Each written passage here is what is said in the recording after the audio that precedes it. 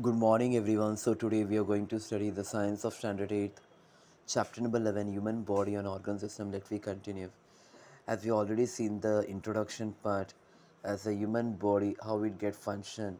Okay, so we know that last year we have studied about the some characters of the living organism. So it's very essential properties that we are going to study today. So different organs in our body are working together in a group and smoothly carrying out that process, and that life process is known as a uh, and that life process take place in various steps.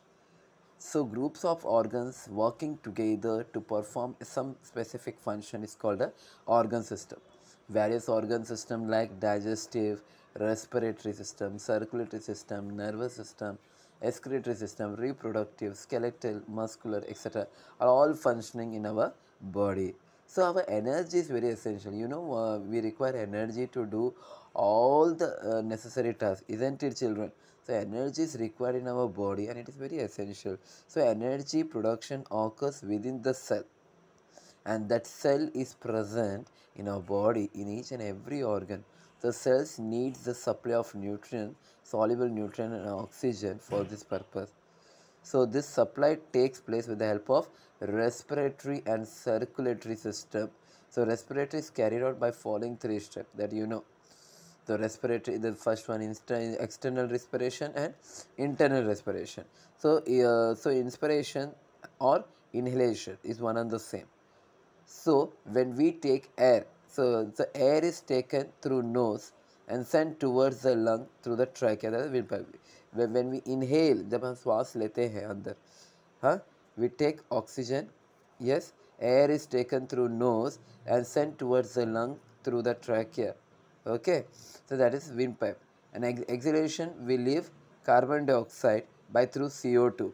Okay, so oxygen inspired air goes into the blood, and blood carries the CO2 from various parts of the body towards the lung, and this air is given out by the exhalation. Both these processes occurring with the help of lungs are collectively called as external respiration.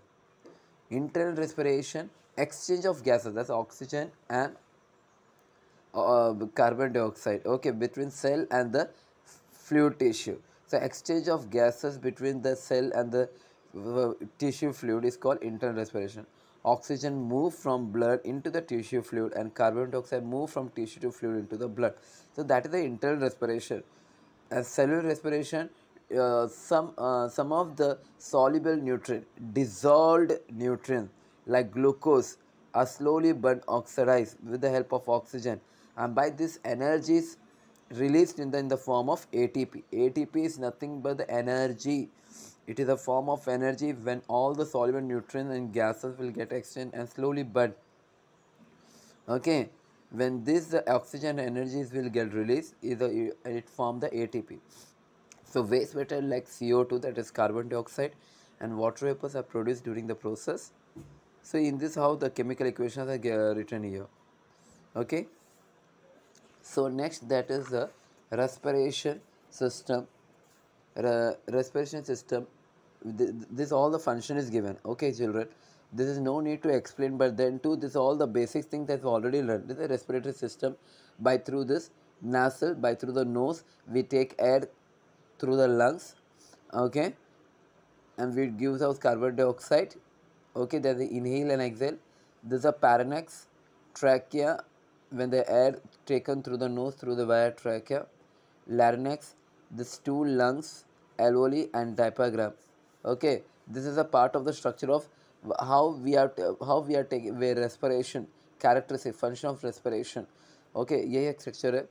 This is a via alveoli and this is human respiratory system alveoli. Okay, this is in and out passage hai. One is going to air to through taken in by through the lungs, one is given out by through this transported to the capillaries. Okay, so this all the different parts: nose, pharynx, windpipe, lungs, exchange of gases, lungs and diaphragm. These are the structures of the respiratory system.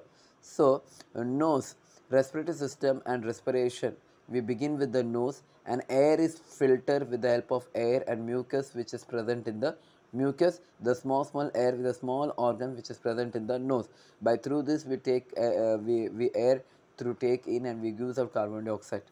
Okay, pharynx is a food pipe and windpipe originate in the pharynx. Though hai two pipe, that is food pipe and windpipe. When we consume the food, at that time there is a lead. एक lead है. At the lead in the beginning of windpipe, the windpipe remain close when during passing the food into the food pipe. Okay, and rest of the time what will happen, you know, normally prevents the entry of food particle into the otherwise the windpipe remain open only. Okay, normal time. Okay, whenever we are consuming the food, at that time the windpipe will remain closed and the food will get entry into the food pipe. Otherwise the windpipe will remain open and hence the air passes through pharynx into the windpipe. बाकी का समय क्या होता है, air passes होता है through the pharynx into the windpipe. Windpipe is a swollen at the beginning due to the sound box. Sound box कहते हैं why our sound is coming by through sound box, and it is and windpipe is located in that only, and windpipe bifurcates to the thorax and one branch enters the right lung and another to the left lung. Lung is present on the either side of the heart. अपना lungs किधर situated है at the either side of the heart in the thoracic cavity. Maximum area thoracic cavity is occupied by lung and they are covered by the maximum part of the heart. So each lung has a double layer covering. It is protected and lungs are elastics like sponge. Okay, so lungs are made up of many small compartments are called as alveoli. This is a rich network of capillaries is present around each alveolus. Okay, so wall of alveoli and capillaries are extremely thin. Gaseous exchange can easily take place across the thin wall. Exchange of gases in lungs. Gaseous exchange occurs during continuous while blood is circulating around the alveoli. That you should remember first. Okay. So an iron containing protein hemoglobin is present in the RBC, that is the red in blood. Hemoglobin absorbs oxygen from air within alveoli. Simultaneously CO2 water vapor move blood into the alveoli. Oxygen is taken into blood by CO2 and water vapor removed from the blood and given out exhalation. Diaphragm same way. A muscular partition is present at the base of thoracic cage. So this partition is called diaphragm. It is present between the thoracic cavity and abdominal cavity. Simultaneously, rising of ribs and lowering of diaphragm causes a decrease in the pressure of lung. Due to that continuous upward and downward movement, the diaphragm is necessary to bring out breathing. That is why we breathe properly, because of the diaphragm by causes the pressure. Okay, so in this way we'll stop here in the here only. We'll give some questions to you, note down and send it in the WhatsApp.